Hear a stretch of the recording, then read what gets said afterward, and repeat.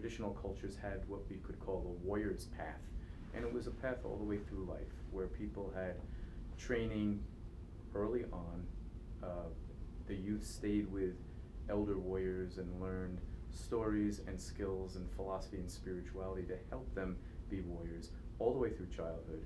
When they finally were initiated in the combat situation, it was brief, often only one battle, maybe only a few minutes long.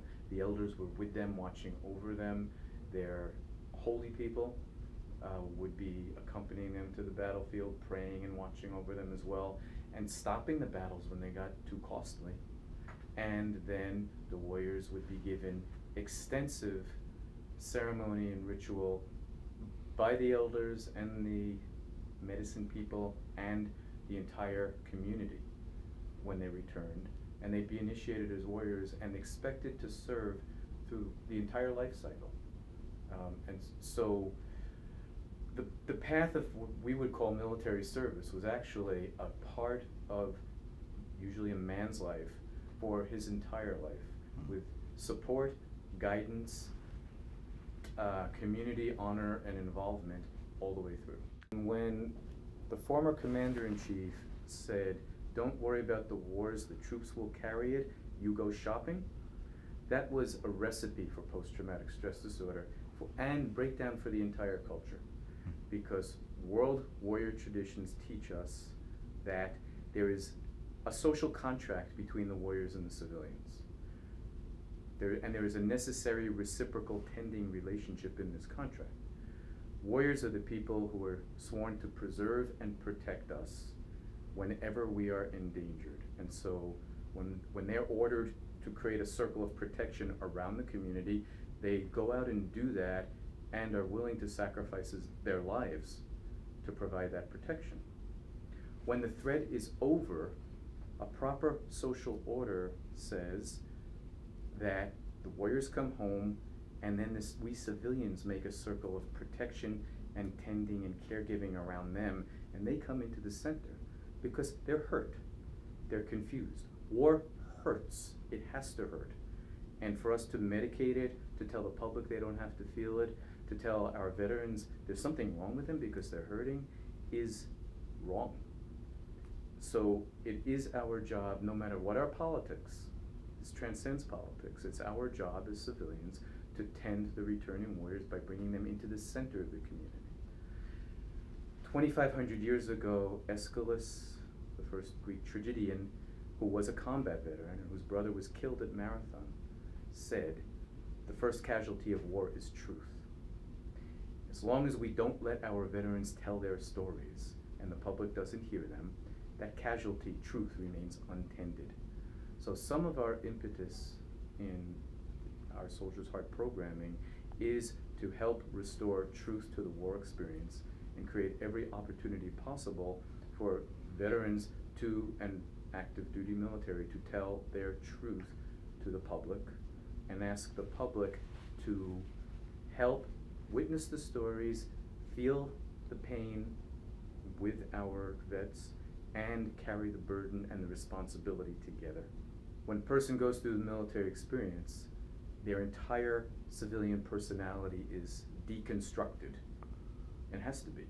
People have to receive a different set of values, a different lifestyle. They must learn discipline, and there's some transcendent values that we all need to be willing to sacrifice oneself for a cause greater than oneself, to be absolutely devoted to the people next to you, so that your life is dependent on theirs, and their lives are dependent on you, to face terrifying conditions and be able to behave well on behalf of the group and the nation, to realize how precious and fragile life is, such that we have to be really careful if and when we ever decide to harm it.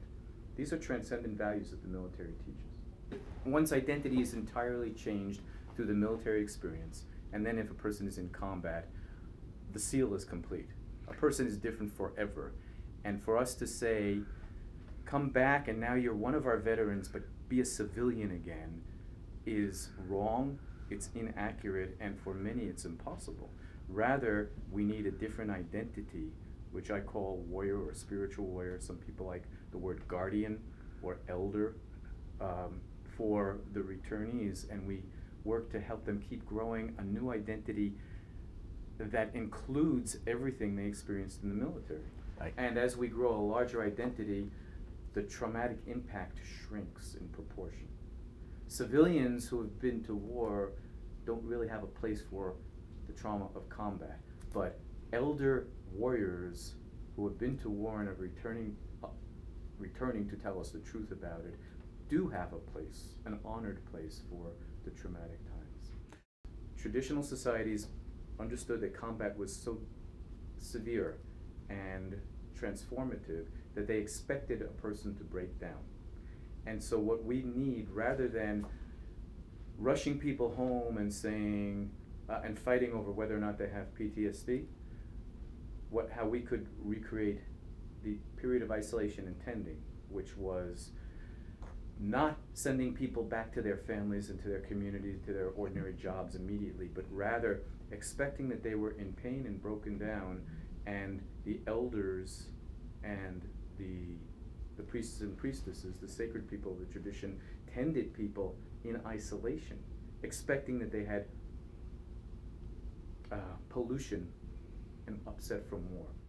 The returning warriors were not allowed out of isolation until they could say, yes, I wanted this experience in order to be a warrior in my people's service. Much of PTSD is the mind and the heart and the soul screaming, no, no, no, no, no, it was horrible, and I banish this experience and I don't want to feel it or remember it. And that was true in traditional cultures as well. People hated killing. They vomited, they cried, they screamed, they cursed their elders for making them do it. Eventually, the self can accept what he or she did and say, yes, I chose to do this not because I wanted to hurt or kill, but because I wanted to be a warrior. I wanted to serve my people in this way. In communities where faith organizations have created veteran ministry like we're doing here, those faith organizations will include purification in whatever their own tradition is. So that's more common and more comfortable. However, many veterans are truly looking for an intensive purification experience because the combat experience is so intense, and they want something that is equally intense but in the direction of release and creativity rather than death and destruction. The Veterans Administration in some places around the country is inviting Native American teachers onto the hospital grounds in order to provide sweat lodges for vets. So the Veterans Administration is slowly but steadily realizing that the problems of PTSD are profound and complex, and we need partnerships between military and governmental and civilian healers and organizations, and we need far more holistic and complex means for responding to PTSD than they've ever done before. And many veterans feel that they feel that the betrayal upon coming home to themselves and their comrades was far more traumatic than the experience of combat itself. I was willing to do this for my country and to sacrifice this much. I expected combat to hurt and maybe even kill me. But I also expected my people to love and honor and support me when I came home. And I didn't get that part, and that's a worse betrayal than anything that happened downrange. The individual veterans' war stories are the warrior mythology of the culture. And we are meant to hear it and receive it. And the more we do that, the less burden it is on the veteran. And so psychotherapy, individual and group, are both forms of storytelling. But it's happening before one person or with other people like yourself. So that's necessary and helpful, but it's not sufficient, because the responsibility for war and the truth about war experiences is supposed to be passed to the entire tribe or community to carry together.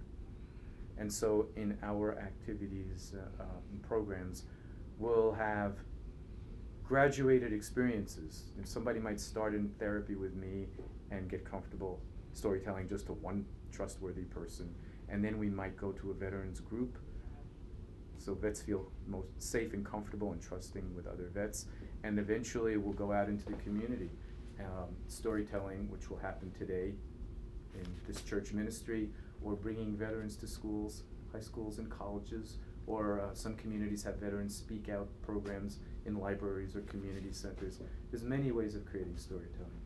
Traditional cultures had rituals that we would describe as transfer of responsibility, where the community says to the veteran, I've heard your stories, I know what you did.